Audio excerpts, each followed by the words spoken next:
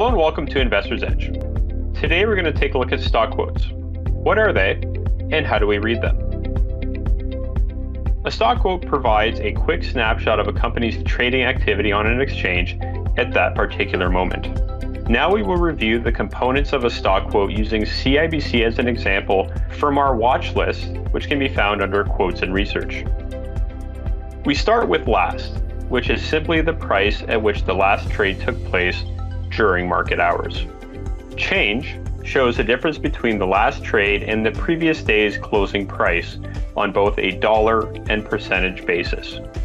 So here we can see that CIBC last traded at $144.32, down 44 cents from the previous day's close, or down 0.3%. Now we move on to the bid and the ask.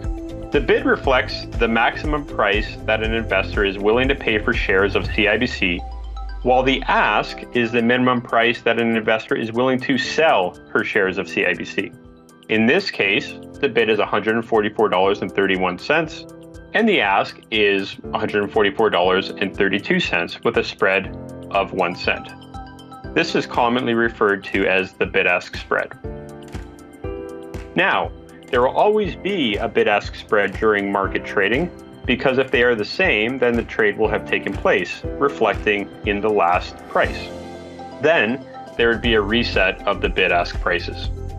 You may be wondering at this time what these lots represent underneath.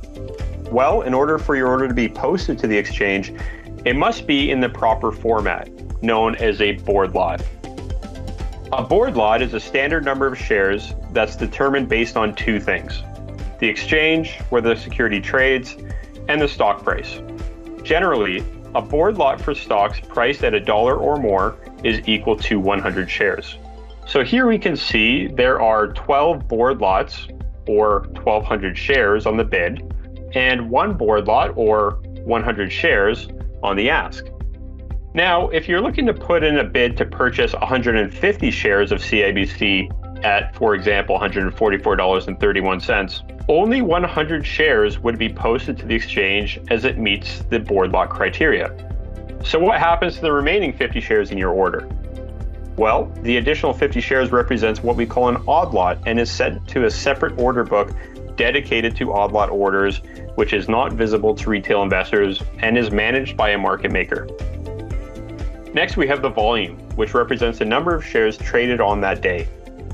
Generally speaking, higher volumes indicate more liquidity in the stock and may serve as a technical buy or sell signal for an investor.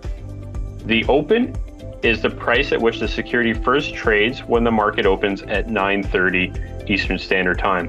The day high and low is the highest and lowest intraday prices the stock is trading at during the current session. The 52-week high and low represents the highest and lowest daily closing prices at which the security traded during the last year. So, to summarize things, CIBC last traded at $144.32, down 44 cents on the day. It's currently bidding at $144.31, asking $144.32. I see that there's 1,200 shares on the bid, 100 shares on the ask, with a volume of 630,000 shares traded on the day.